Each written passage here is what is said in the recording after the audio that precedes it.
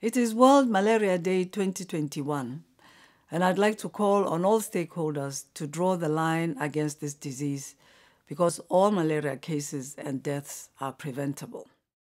Although the WHO African region accounts for virtually all, that is 94% of global malaria cases and deaths, our countries have made progress in preventing both. In the past 20 years, more than 1.2 billion malaria cases and 7.1 million deaths have been averted in the region.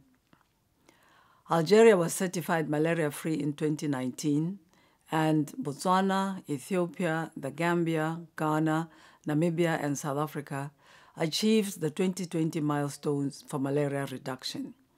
Cabo Verde has maintained zero malaria status since 2018.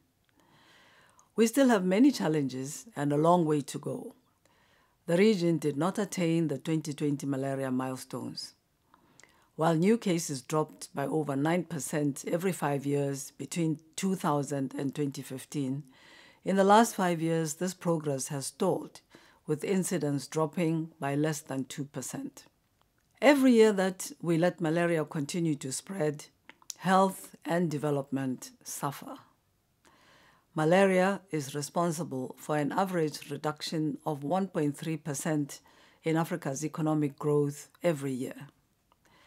Malaria-related absenteeism and productivity losses cost Nigeria, for example, an estimated $1.1 billion every year. To tackle the social and economic impacts of this disease, more needs to be done to ensure that life-saving, cost-effective interventions reach at-risk communities. As of 2019, 1 in 3 at-risk households in the region did not have an insecticide-treated bed net, and nearly half of the children under 5 did not sleep under a net. 2/3 of pregnant women did not receive malaria preventive treatment, and without this protection, more than 11 million pregnant women got malaria and 820,000 newborn children had low birth weight. Innovations will be critical to speed up progress towards zero malaria.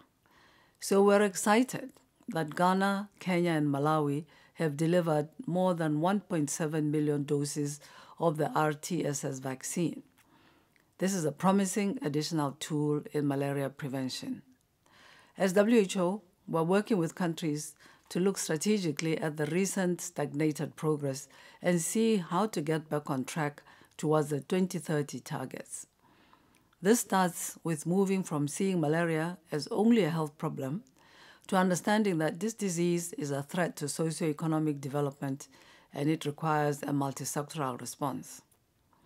With all of society action to draw the line against malaria, together we can ensure that African individuals, families, and economies prosper.